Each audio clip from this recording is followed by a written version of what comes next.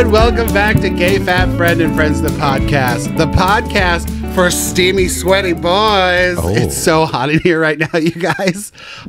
We had a power failure last night. We had a giant thunderstorm in Seattle, which never happened. It was so fun and scary. And there was one lightning strike that turned the power off for 0.2 seconds. Like it was a flash. Yeah, enough for the microwave to lose the time, but not for the oven to lose the time. Correct. But it reset every single digital thing in our home. One being our little room air conditioner, which I have set up to always be on high, cool, lowest temperature. Well, it reset the air conditioner too. Fan 74. And so I turned it on without thinking. And it's just hot in here. Like it didn't cool a bit. And I also had a bottle of wine last night, so I'm very sweaty. Anyway, welcome back to the show. I'm your host, Gay Fat Friend, aka Todd, and joining me as always. Do I know words? And joining me as always is my teeny little husband, Rob. Hi, babe. Hello. How's your morning going? Good. Yeah. Yeah. I mean, it's fine. It's fine. Great. Like I've done. Fine is better than bad, right? I feel like I've accomplished what I've wanted to get done, although I didn't enjoy those tasks. But like, that's not up to me, because one of those tasks was watching a movie, and the movie I watched wasn't very good. And I was like, what did you even do? And it's not worth getting into on the podcast, because it was a movie meant to shock and gross you out, and succeeded, but also was terrible, and otherwise I would say completely unredeeming. And I don't say that about many movies. I'm usually willing to find something there. Yeah. This lacked it. Not worth discussing. Well, you have recently discovered all the free streaming, like C and D level horror films on like AMC Plus. Well, it's like they're not free, but like, yeah, we're paying for 1 month of AMC Plus. Like 1 month of it we're paying for. And so I was like, well, God damn it, I'm going to watch a whole bunch of movies on here that I would normally never watch. And it's funny because a lot of the stuff on there is also on Shudder, which I did have for a while and I really liked. But I stopped paying for it. I forget why we had Shudder. There was like 2 Shudder exclusive releases that went kind of viral. It was literally, I think it was the Bone Woman, that movie. The pregnancy one? Yes, yeah. And like the actual name of it was a word in Spanish, and I forgot what it was. But like the subtitle was The Bone Woman, and that was a Shudder original, and it was like supposed to be coming to Shudder for like months. They kept saying, "Oh, it's coming! Oh, it's coming! Oh, it's coming!" And it took like 3 or 4 months. But I paid for a year of Shudder, so it was fine. And there was like one other thing. Well, and we also did that streaming thing that we always do whenever we get a new streaming platform or we like start digging into streaming platforms. We found 20 things we wanted to watch and then we never went back and watched them. Yeah, well, I fell asleep to probably 8 to 10 of them. If there were 20 there, I fell asleep to many of them by myself. Yeah. But like, yeah, it's weird. I've also, I don't know, with AMC, it's like, it's getting a second chance at watching a lot of those things that made into the Shudder queue that I never watched. Mm-hmm. So right now I'm being bold. I'm jumping in with both feet, and it's like, hell, I will watch the super questionable stuff.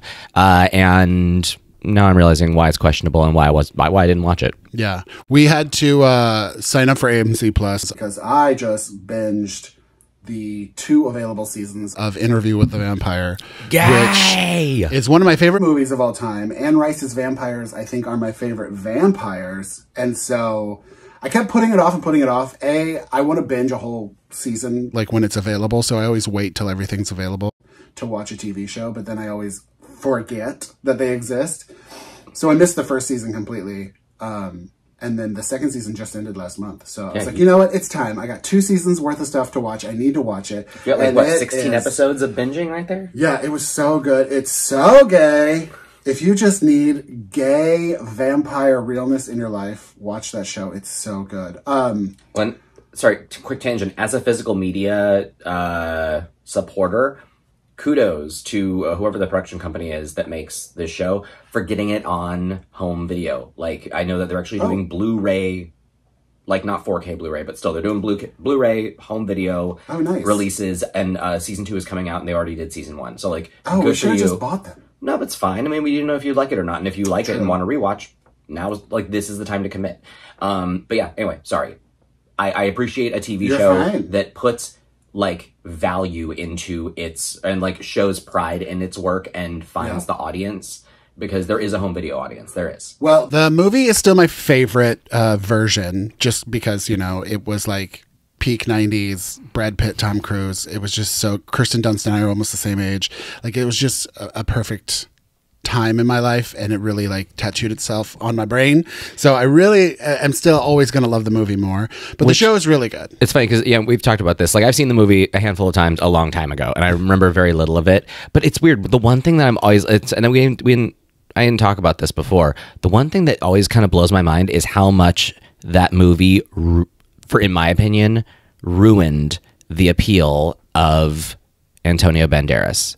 I feel like every other person, it kind of leaned into who they were and vampired them up a bit. Antonio Banderas lost so much of what makes him super attractive to me. Because he wasn't Puss in Boots in it? Yes. No, I don't know. There's something. Or Zorro. But no, also I feel like even like what they did to his features and stuff, they kind of took away a lot of what makes him handsome. Even there was something. There was something kind of favorite Antonio Banderas. It's funny because I feel like I need to see it again, maybe now as like a out and proud adult, and like really fully appreciate the beauty that's in that movie, because like I can even appreciate on paper that it's all there. But also, we may have talked about this, I don't think that Brad Pitt is very attractive when he has long hair. All right, get out of here. No, leave. He looks so good with short hair. Like he's like even like, or like the Meet Joe Black kind of like long, but like a Brad Pitt in a tight pony. Give it to me all day long. That's Legends of the Fall, Enter the Vampire. I think one of the reasons why it's one of my favorite movies is because it took very masculine actors and made them very femme and submissive, but also powerful, because they're vampires. Well, and vampires are very they'll kill you. They're very queer coded anyway. Yeah. It was around the same time as Tu Wong Fu. Like, they were taking a lot of like straight masculine Hollywood actors and just putting them in these roles that appealed to me and my sensitivities. I loved it. But yeah, what I was going to say about the show is it's 16 episodes, and the first season is like kind of all New Orleans, and then the second season is when they go to Europe. And so every episode, something from the movie would happen in an episode, and I'd be like, oh, this is when they're doing this, and Rob would just look at me and be like, uh-huh. And I was like, oh, you don't really know the details of this film, do you?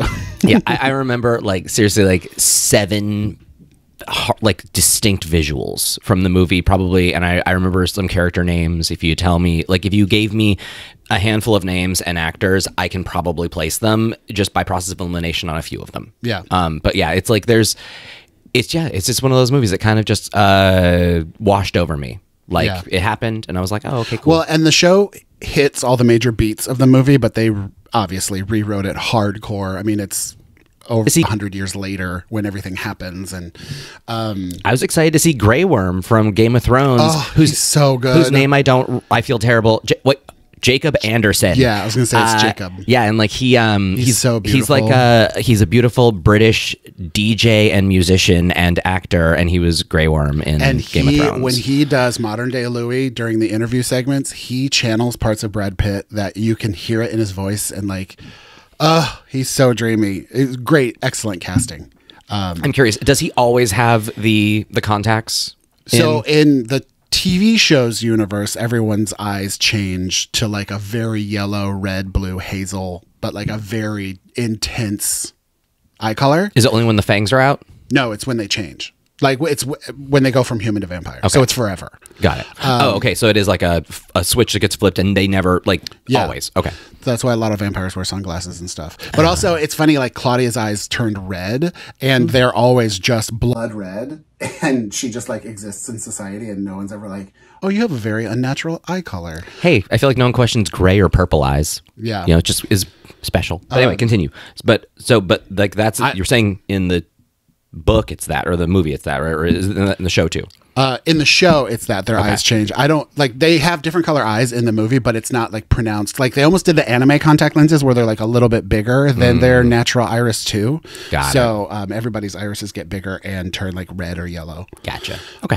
Sorry, just curious. And they all get very cunty nails. They've all got just a nice acrylic set. Oh, their inner baddie comes out? Yeah, their inner baddie comes out. Oh. They're doing a lot of like Ariana Grande, like sleeve over the hand, but with the long nails, just like putting together a dish. Yeah. And they are the nail painting emoji with the pink nails.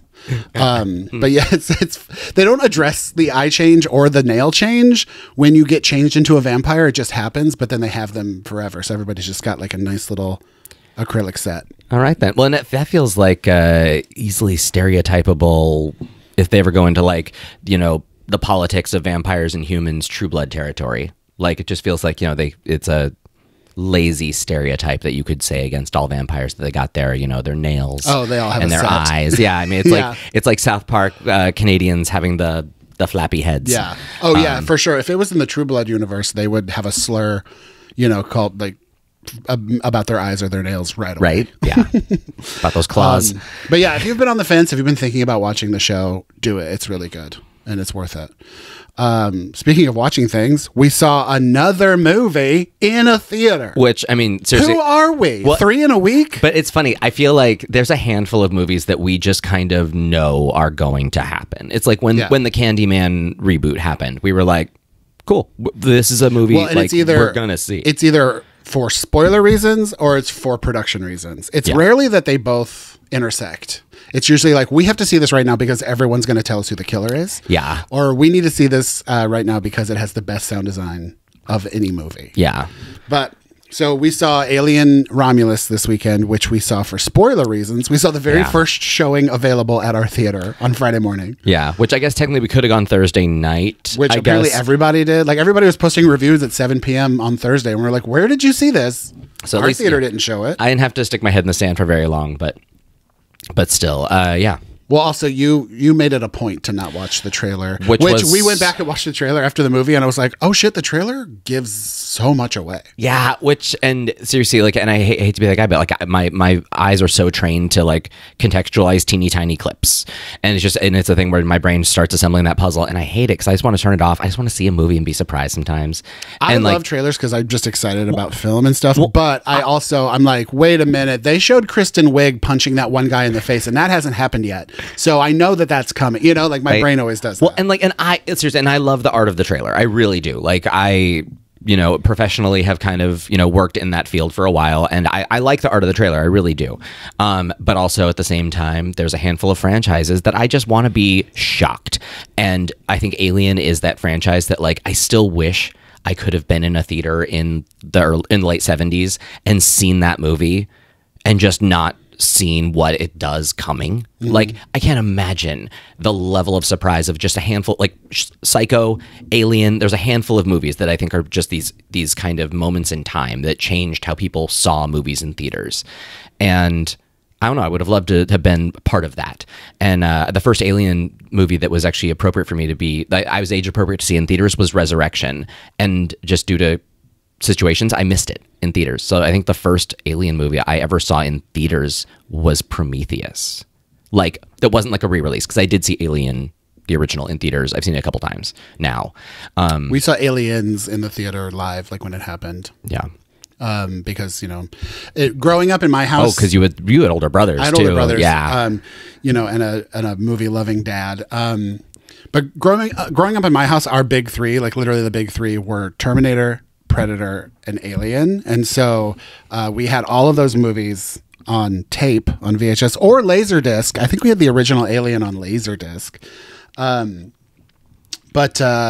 those were the big three. So we always like saw all of them repeatedly, watched like one of them every weekend. Like, there was always like Predator or Terminator on in the background growing up. So that's why I have like the first two of all of those memorized practically.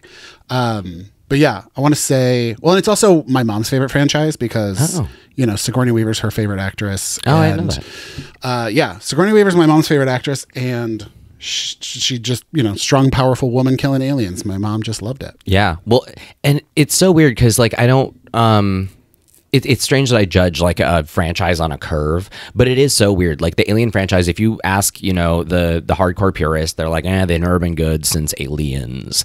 Like the first two are the only ones that mattered.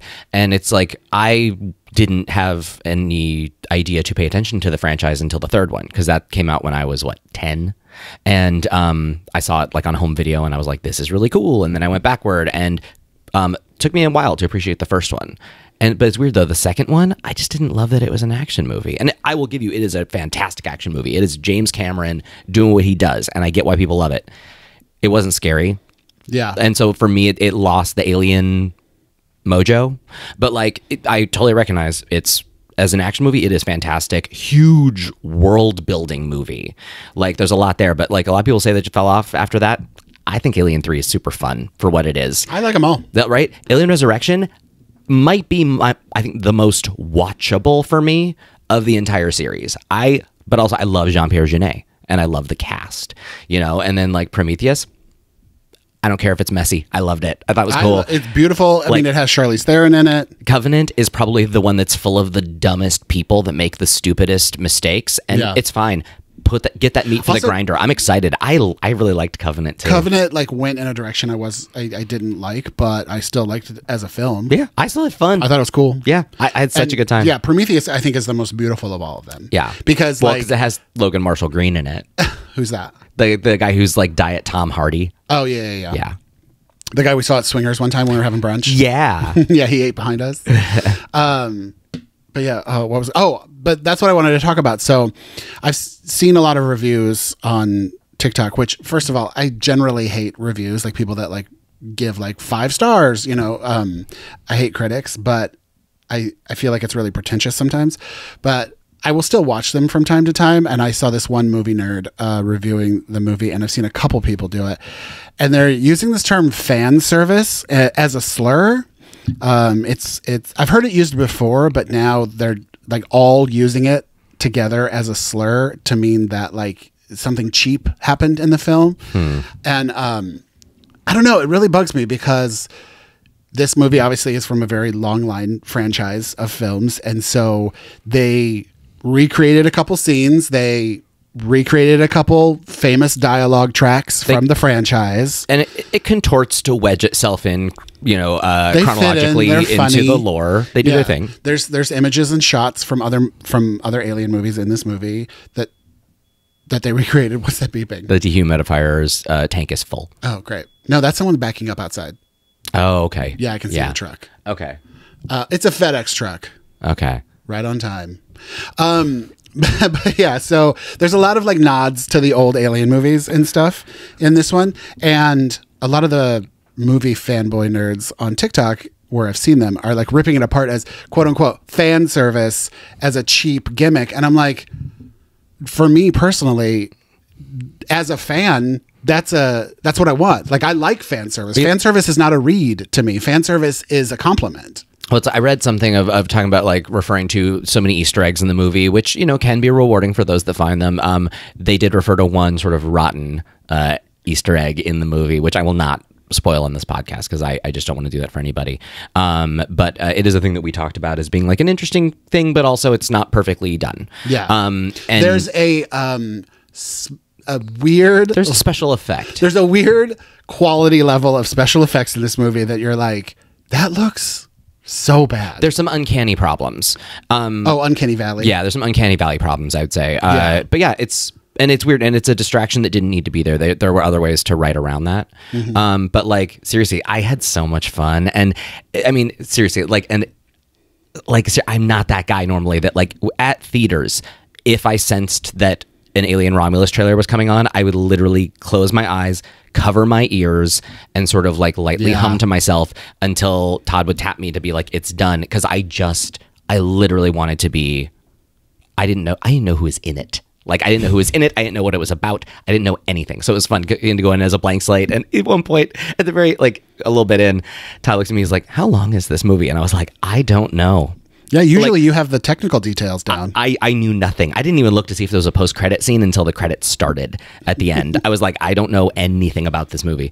And seriously, it was so much fun. I had but all I knew was basically that it was from the director of Evil Dead and Don't Breathe. And I was like, sold, approved. I cannot think of a better person to carry the baton of the Alien movies. I love him. Seriously, like Fede Alvarez? Alvarez, yeah. Oh, seriously, dude, anything you want to make, I'm gonna see. What's funny is it does approach, I love you, I cherish you, I hold space for you in my heart, but it does sometimes approach levels of annoying that I'm just like, he was like, oh, I hope there's not an Alien trailer. And I was just like, then leave. Just go out in the lobby. I'll come out and get you when it's over. Just leave. I'm going to see it. I like trailer. Like, I just was like, I can't deal with this right now. It was just, I mean, it's not like I'm going to like go, gah, and like yell or anything. It's not like I'm going to ruin it for anybody else. It's just a matter of like, well, for me, I just hope that I don't have to do that thing where I have to like literally look like I'm, having like a minor breakdown where I'm closing my eyes and covering my ears, or like looks like I'm afraid of this trailer. Like, well, what's funny, I think one of the reasons why it bugs me so much with your like annoyance with trailers is because for a long time you worked at one of the biggest trailer houses in Hollywood. You literally worked for the trailer house that made all of these trailers. Yeah. Your friends made these trailers, and your former employees. And I love and support them. Good job, guys. Yeah. But it's always so weird, especially when you worked there. Like you worked in a trailer house that made these big trailers, and you're like, oh, I hate trailers, I don't want to see them. And I'm like, you work there. Well, and it's funny, and there's some movies I want to know more about, and there are some movies that I need to be sold to. Yeah. Like, and then there are some movies where I do think that being surprised is part of the fun. And and I feel like Alien is the franchise. It's the franchise that I feel like surprise is the name of the game. And hey, I get it. When I worked at the chocolate store, I ended up hating chocolate. It happens. No, seriously, like I just, like when you work in the field for long enough, you start to understand how they're built, and you start to be able to reverse engineer to kind of understand what the movie's going to give you. And I don't want that sometimes. Yeah. But yeah, like, although seriously, like you even told me that some of the trailers you found to be like scary. Like of the marketing. This, yeah. The marketing was scary. Like, these should have been Red Band trailers. Like, they showed some pretty graphic violence. And many of them were, because they had lots of swears. Yeah. But yeah, man, seriously, I cannot. Also, it was a beautiful movie. I thought it was beautiful, and it also fits perfectly into the franchise, into the timeline. I had such a good time, and it gives us another cool leading lady. Like, I don't know, I was into it. Like, seriously. I loved it. Yeah, like highly recommend. Go see it if you like the Alien franchise, or if you just like good, space scary movies. It's really good. Yeah, it's a juicy movie though. So if you are not into gore, no. Yeah, it's trigger warning, spider creatures and juicy gore, and lots of suggestive designs, because it's got the DNA of the original. Yeah. And it's got the DNA of the original designer in it. So there's lots of suggestive stuff. There's a lot of alien nussies in this movie. But yeah, seriously, it's so fun. Yeah, if you're into it, I don't think you'll be disappointed. Go see it. Yeah. The other cool thing that happened in Seattle this weekend, we mentioned it at the top of the show. Yeah. It rained finally. A lot of people don't realize in Seattle, it does not rain in the summer. It also doesn't really rain that much throughout the year. It's just kind of cloudy and like a heavy mist, almost like a heavy fog. But like actual raindrops falling from the sky, it's rare in Seattle. And when they do that, they're small raindrops. Like, they're the kind that... Yeah, we don't get the big fat thunderstorm raindrops like you get in the Midwest. Like, these in the car sounded like... hail. Almost like hail. Yeah. Yeah, like they were like smacking the car. I was like, oh shit, this is like a good old down on the farm thunderstorm. Yeah. We don't get those in Seattle. Seriously, like big drops, just like on the car, like hard. And it was, where were we? Oh, we went to Target. Yeah. We were like, hey, do you want to get out of the house and just not be in the house and go outside and be in public? Let's go to Target. Also, I got influenced by all of the people posting about clearance records at Target. And of course, like, I decided that we should go so late after seeing so many days of those posts that literally I got there. And I think literally all the clearance records were gone. There were 3 titles. Yeah. Three of them. I bought one of them. The other one was Justin Timberlake, no thank you. And the other one was Morgan Wallen. Absolutely no thank you. Like a hard no thank you. Yeah, like I could have maybe flipped that, because it was literally $50 down to $15, and I would still rather not. Yeah, I don't even want to profit off that asshole. Don't bring it in the home. So, but yeah, we went on a Target run. Also, my birthday is coming up. My birthday is next week, and my mom sent me a Target gift card. And, that's always burning a hole in my pocket. So when you were like, you want to go to Target? I was like, hell yeah, brother. Yeah, let's go. So I got a new perfume that I've been wanting to get, or fragrance. And I got a little organizer. And then I got something else. There was a third thing. Oh, yeah, I got a book, The 7 Husbands of Evelyn Hugo. Can't wait to never read it. Because apparently that's what I do with books. Just use it to hold down the tables like you do with all your other books. So I need to know these stories. And yes, I know Audible exists. We have so many credits. I could listen to all these books. Will I? probably not. But yeah, I love a good target run. And then as we're coming home, it just like, it starts to mist, and then we get a couple drops. And then by the time we hit our neighborhood, big old drops, hardcore rain. And you can tell, I mean, I check the weather probably 20 times a day, so I knew something was coming. Well, and I've gotten out of the habit. I used to all the time, but since it hasn't rained for months, I just stopped looking. But I'm a chronic weather checker, and that almost sounds like a slur, but I'm a chronic weather checker, and I knew something was coming, but we got back to our neighborhood, and there were just people out and about, clearly just stuck in this deluge. Well, and also, like, as we were driving back, I mean, every, 18 seconds or something, I would just go, whoa, because lightning, which we never get lightning. Seriously, lightning is such a rarity, and it was just blowing up the sky. Just like the West Coast in general, we never got lightning in LA. I was there for 15 years, and we got lightning maybe 3 times. It was honestly, it was scary. It was honestly scary. It happened so infrequently, and especially thunder, because it's always usually dry desert lightning, which doesn't usually crack that loud. Yeah, if you get booming sounds in LA, thunder, you're like, oh, someone got struck by lightning. Right. It feels like doom. And that's kind of like up here too. It was so loud, but I know that there were lightning strikes in the city. Like I saw a TikTok of a tree in Capitol Hill that got struck and exploded. Like lightning was striking the city and the Space Needle. I saw a really pretty picture someone got of lightning striking the Space Needle. So it was like a heavy duty electric storm, but then it also came with the rain, which we never get those combinations. And so I sat outside in the driveway in the garage and just listened to it for like an hour. And it was so nice. Well, and then we came upstairs and watched a movie, and we didn't turn any lights on in the living room just so we could see the lightning flashes still, which of course, literally 2 minutes into the movie, that was when the lightning flash came and the power went out. Power cycled. But then at least we made it through the rest of the movie. But yeah, we had windows open so we could hear the rain sounds and see the flashes of everything happening outside. That's the thing too. Just the rain is never heavy enough to hear it. Even if the windows are open, you don't get that delicious rain sound. Like you need an awning or a deck for them to hit. And, especially a lot of our neighborhood, the houses are built where most of the living quarters are kind of a half a floor over the lawns.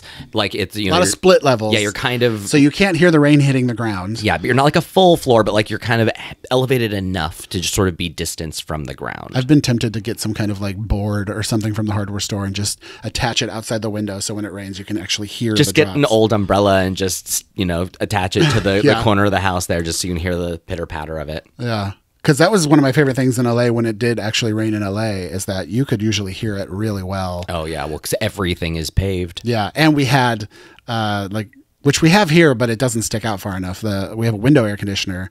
And our ones in LA, there were no gutters or anything above it. So the window air conditioner was just completely exposed to the rain. So when it rained, it was just just a beautiful tap dance on that air conditioner. And for me, growing up in Missouri, our house is out in the middle of the woods. My parents' house has a tin aluminum roof, so it was extra amplifying. So I used to fall asleep to the rain all the time when I was a kid. When the house also has a wraparound deck, so any window you open, you have a surface 1.5 foot down that is prepared to echo sound back. You can hear the rain tapping off of everything. Yeah. And again, my parents' house is in the middle of the woods, surrounded by trees, so you hear the rain hitting the leaves, and it's just loud and beautiful.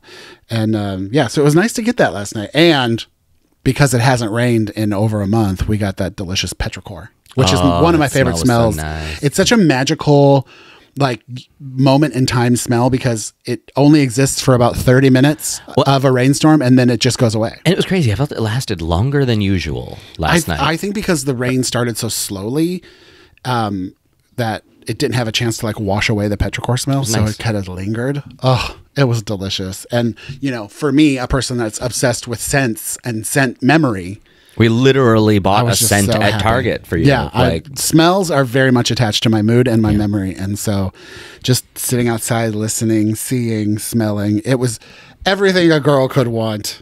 It was very nice. Well, having said that, I think it's time to move on to our final segment. This has been a fun episode. Right. And it's going to get even funner because it's time for What's Your Order? What's your order? Most funnest. Get a picture of that. Most funnest. Most fun. Real smart, Loretta.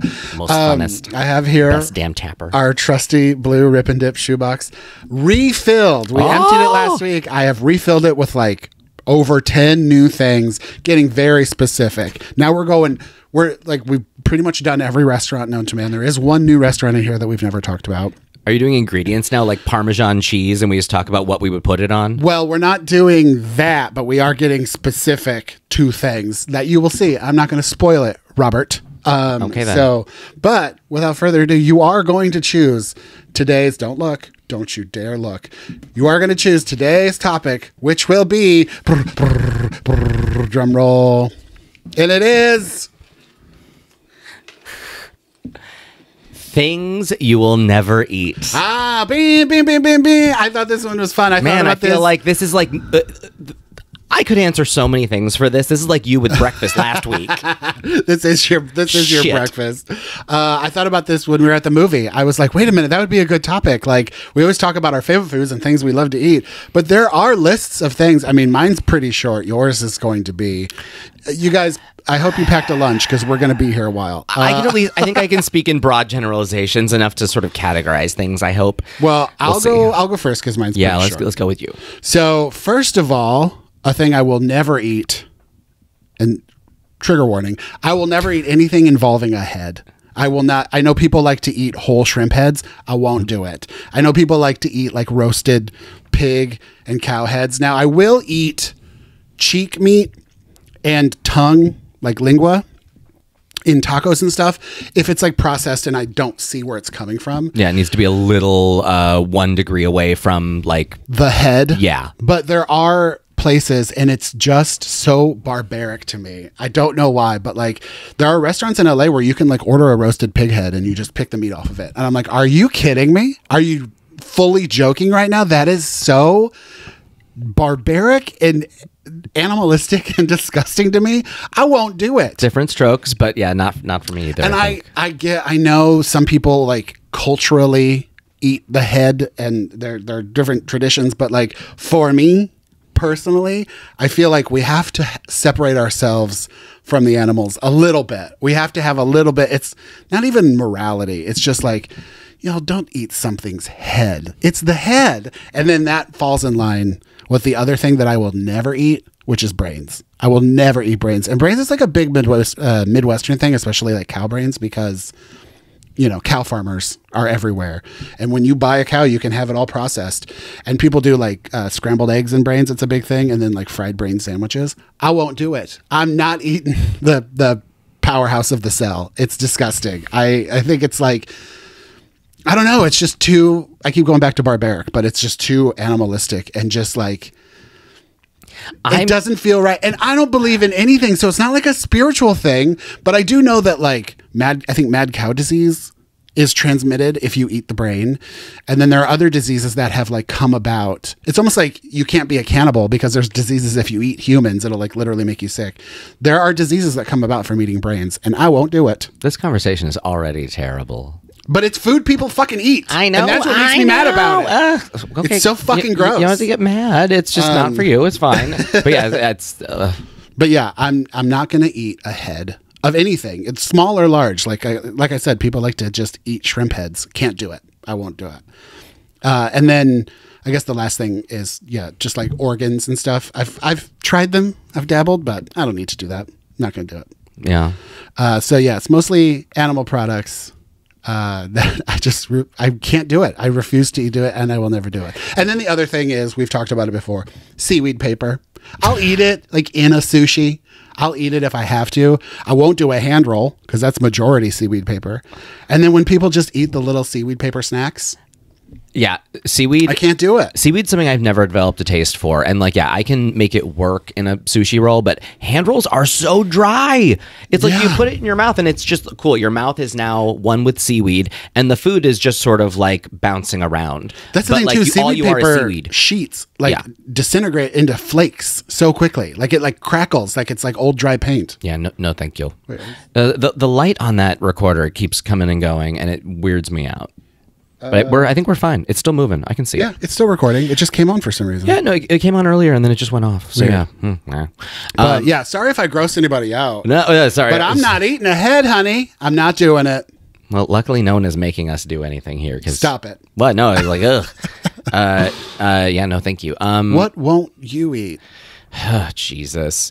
Well, I'm like, I don't know. I feel like You can start with the big three nevers. I know, but like it's so weird. Like as an adult looking back, I'm like, oh man, there are preferences, and then there's also just like you have kind of strange phobia problems. But no, but these are, but like honestly, like these are things where like literally the smell of them makes me gag, and it's just even like being around them is a lot for me because it just kind of makes me physically uncomfortable. Yeah. And that is mustard, yellow mustard in particular, especially like, you know, I can hang out with Dijon and stuff, but like yellow is just, there's something about the smell and even like the color, there's something a lot about it that just kind of gets to me. Pickles, any variety, I don't care if they're sweet, dill, other options, pickles are just cabbage, carrots, radishes. No, it's honestly, nothing. You can I can do it like a quick pickle on like daikon and carrot because I love a banh mi, but like we're not talking like pickle Like from a jar. Yeah. So like but pickles especially though, like the cucumber based ones are just they are a day ruiner for me. And yeah, especially like relish, which I refer to as ABC pickles because they are just kind of chopped up. And of course, then they get in everything. But yeah, like that's a big one. But yeah, it's like there's lots of stuff I'm just not a big fan of that I never developed a taste for that a lot of people love. Like I don't care for ranch dressing. I don't, it's not for me. My friends are listening right now. I know that you're all being like, how did you guys make it to 13 years of marriage? I'll tell you how. More ranch for him. Yeah, exactly. Like that's it. I get twice of it. I get double of everything because you're not taking any of it. Yeah. And it's weird. Like, I don't know if I think I just growing up as like a baby of a family, but also kind of like a latchkey kid that took care of themselves a lot. I made a lot of like eggs and stuff, but like I never developed a taste, and we never really had the supply of like lunch meat. So like I like a lot of lunch meats I find too processy and too like briny and just kind of unpleasant.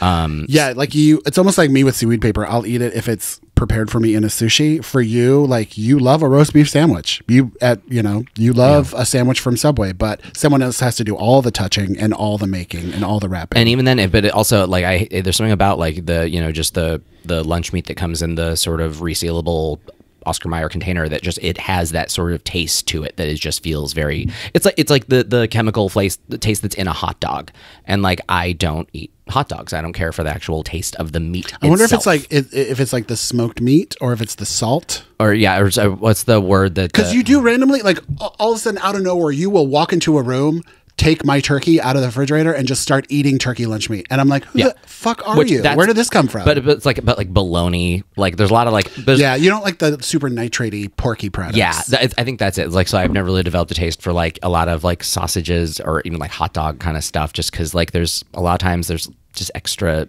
mayhem in there that I'm not into.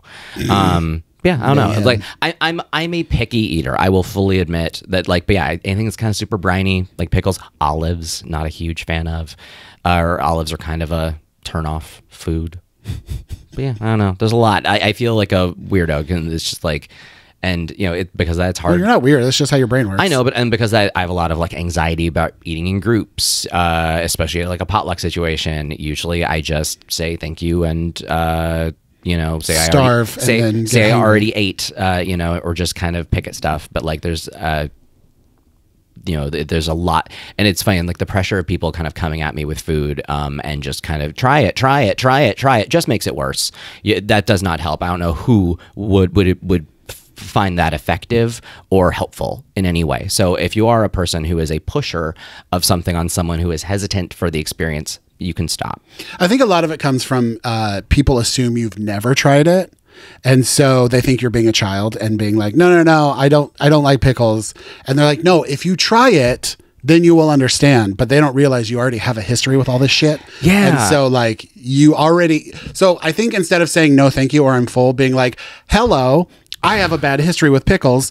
I'm not going to try it. And then no one will ever say, try it again. Well, and even then, it's one of those things where it's like, and then there's some things I haven't tried, but like I literally can't get them past my nose because the smell is so intense. And I don't think I'm like a super smeller or anything like that. But like, there are some things where it's like, oh man, it's enough to be like, get it away. I can't even. Yeah. But it is so funny that like most of the foods you hate are the foods I love and eat constantly. Yeah, well, and more for you. Yeah, more for me. And we've gotten to the point where it's just like, I'm going to do it, and you can remove yourself from the situation if you so choose. No, I've learned how to navigate a world where people can do stuff that I'm not super into. Yeah.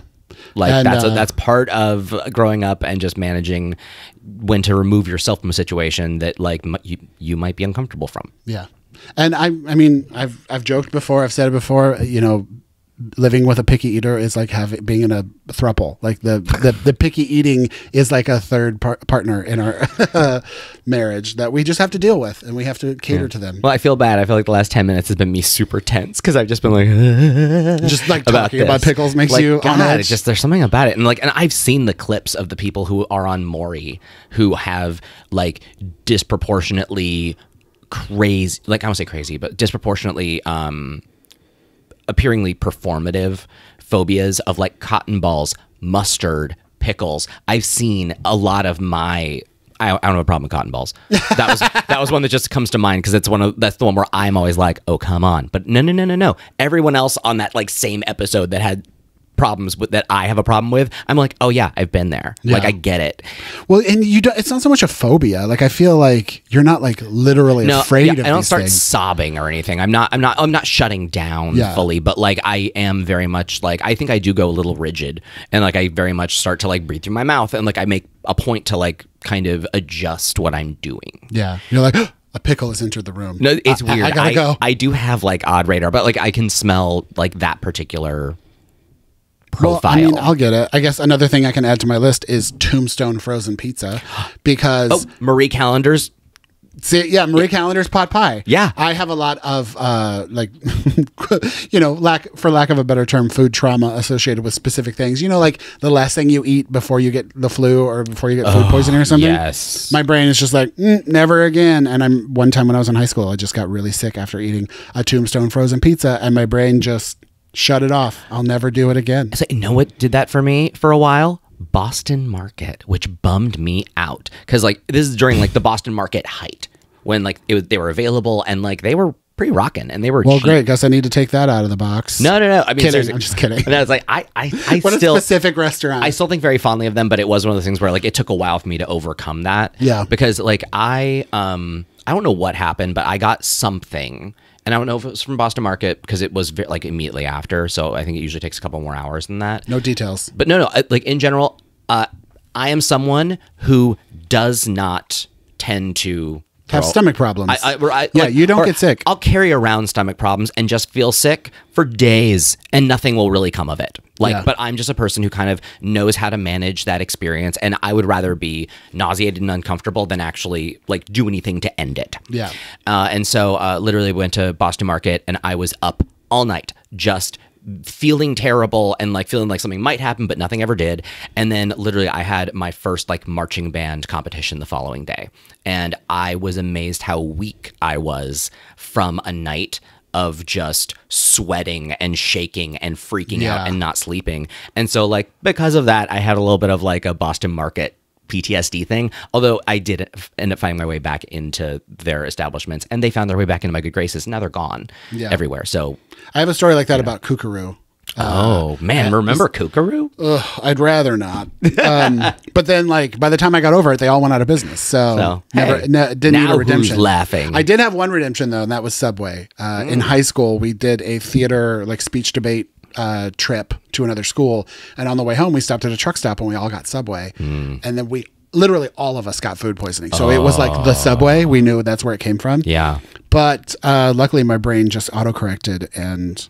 It did not banish Subway forever because that would have sucked. I eat so much Subway, and it's weird because and it definitely I go through like, let's talk about something at least quick pivot of stuff that I do love. Like I tend to go ham on like a food item that I'm into for a while to the point where then I won't eat it for a while. Like I'm just like I cannot. I'm like burned out. But that's like a very different topic, and that's like not a thing I would never eat. It's just a thing I can't eat for probably like 6 weeks. Yeah, we can hyper focus on food. Like, I mean, there's been times where we had Chipotle 5 times in a week. Oh yeah, like you do. I think I get it from you. I think you do it more than I do. Yeah, I think you are amenable to my habits. Yeah. And I'm like, yeah, sure, I can have a Costco chicken bake every single day for 2 months. Yeah. Which I can. I've gotten more comfortable saying no, because like you'll literally 4 days of Chipotle in a row and you'll be like, you want to go to Chipotle? And I'll just be like, no, we're not going to Chipotle. Stop it. It'd be one thing if they were a place that actually had like multiple options of things. Right. It's all the same food. It's all the same. All the same in different forms. I have Meanwhile, no that's problem another thing with that. You rarely change up your order anywhere. Like No. you always get the same thing everywhere. So Although I am often more open to a seasonal item. Like there's a thing of like, well, I'll try that thing. You will do that sometimes. You know. But what I'm surprised is it's almost like the great changeover. You went from bowls to burritos and you haven't gone back. You used to only do bowls. I know. I'm very surprised by it too. But seriously, I think I've realized that the bowl is honestly too much food. And it is more food than a burrito. And the and also you would also get a tortilla. Well, yeah, and like the mix of it just makes it way too cold. And like the burrito really it's a great limiting device. And like the weird outward heat factor with the cold pockets inside, there's something very special. There's a special sauce to a burrito that like I'm sorry that I abandoned it for so long, because there is like a special thing there. But if you roll it badly, it can ruin the whole experience. Yeah, that's one of my things with Chipotle is like it's always cold. It gets cold so fast because we never eat in the restaurant. I can't remember the last time we went to a Chipotle, had the food made and ate it there. So like by the time you get home, even though we live close to a Chipotle, by the time you get home, it's all cold. So I've taken to microwaving my burrito to warm it up, and it's helping. Also, for a while, though, you did no rice, which I think rice is a huge heat factor. Ooh. Like, it helps keep that heat going longer than, like, so yeah, if you don't have it. And I still don't really do a lot of rice. I only do rice now if I'm, like, super hungry and I just need to, like, bulk up my order. Yeah. But yeah, if you've ever had problems with a Chipotle burrito, like being wrapped wrong and exploding and falling all over the place, don't get the rice. And then it's like a normal sized burrito that you can manage. Meanwhile, I'm like, I get rice, but I don't get beans. So I end up with the same kind of space saving win. Yeah. Because you kind of got, like, it is helpful to kind of pick one of those grains. Now I kind of want Chipotle. Oh, I do. Oh, but we have like so much food to make right now. I know, seriously. We have a lot of thawed meat that we need to work with. Right? I took a lot of stuff out of the freezer and I was like, oh, we can't put it back. So like it's time to use it or lose it. But well, thanks for listening to our ick episode. Like that, there's nothing else in the box that's going to be gross. For me, at least. But yeah, I thought it would be a good topic to be like, oh, what's something I refuse to eat? Yeah, no, that's It is interesting. I mean, like, and definitely your don't want to eats are all kind of the same place. Yeah, they're all of the same category. Yeah. Growing up, I had a texture problem. Like I could not eat tomatoes. I hate that because I can't do the slime. I wouldn't even consider like an oyster, a lot of seafood. Like I had a very big problem with like texture, but luckily that's all gone now. Is it growing up? I used to gag on sour cream. Like it was too much because she was so eleganza. Yes, I was gagged and gooped. No, but it's funny. Like growing up, sour cream was like this odd quality that just kind of made me almost kind of sick. But now, oh my god, sour cream, that's like a food group. Like sour cream, you ASAP. Like seriously, yeah. Yeah. The texture is a big deal for a lot of people. Some people have deathly phobic fears of mayonnaise, which I don't understand because mayonnaise is God tier. Well, and we have talked about this at least, like in that growing up, I was lied to. I was misled. I was given a sandwich and I hated it. And I was like, what is on this? And they were like, oh, it's mayo. And I was like, oh, I don't like mayo. And then I found out later that was Miracle Whip. Oh, you got bamboozled. Yeah. And Miracle Whip and mayo are not the same thing. I say it all the time. I'm a Miracle Whip fan, but it is not mayonnaise. It's different. And I do feel like the world has moved on and kind of accepted they are two very different things. You cannot say, like, you may call all sodas Cokes. You don't call Miracle Whip mayo. Yeah. Like, I think we've evolved as a people. I mean, it's the equivalent of saying like, hey, I got you McDonald's, and then you open it up and it's just a burger they made in their kitchen, and be like, just because it has Thousand Island on it does not make a McDonald's. You are a liar, sir. But yeah, so like, it's one of those where I'm like, but anyway. Well, that was our 30-second episode. Sorry, yeah. I would like to leave you with the longest outro ever. Don't apologize. Okay. It's okay. It happens to a lot of people. It happens to a lot of guys. It's very normal. But yeah, thank you guys so much for watching and listening. We're cutting it a tiny bit short today because it's 1 billion degrees in here. I'm so shiny and sweaty. I mean, you're sitting right next to a roaring fire. I know. I need to start like showing some kind of iceberg or maybe a fish tank. The problem is I do think that TV gives off a little bit of heat too. Does it? Maybe. I think I give off more heat. Because I'm on fire right now. But thank you guys so much for watching and listening. Forget. And that's not the word, Todd. Don't forget to subscribe and like and share and tell your friends. And keep coming back because it works keep commenting. if you work it. Thank you, everybody, for doing that. Thanks for the suggestions. Thanks for the comments. And we have a pretty exciting episode next week. The next episode, our first real guest, my best friend, Kendra. You're a co-host, bitch. Oh, sorry. Okay. But our first real guest, my best friend of all time, Kendra, will be in town for my birthday, and she's going to be a guest on the pod, and I'm very excited to talk to her because, like I said, she's my food soulmate, so we're going to have a real good time talking about food and restaurants. Am I also going to be here? Yeah. Okay, that's why I bought a third microphone. Oh, I wasn't sure if I pivoted out or not. So okay, so no. Oh, so we just. But it will look different because we're gonna film it somewhere else. We're gonna have to reframe a bit. Yeah, we're gonna film it in a different position. But hope you guys are having a great week, and we can't wait to talk to you next week. Having said all that, we love you. Goodbye.